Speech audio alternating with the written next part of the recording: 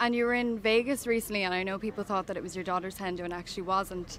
How was that? Did you love it? It was the best fun I think I've ever had in my life. It was 11 females, including my sister-in-law, my 4 daughters, my nieces, and some friends of my eldest daughter, and we had the best time. And it was because when they were kids, I used to dance around the kitchen to Celine Dion. So we went to Vegas to see Celine Dion.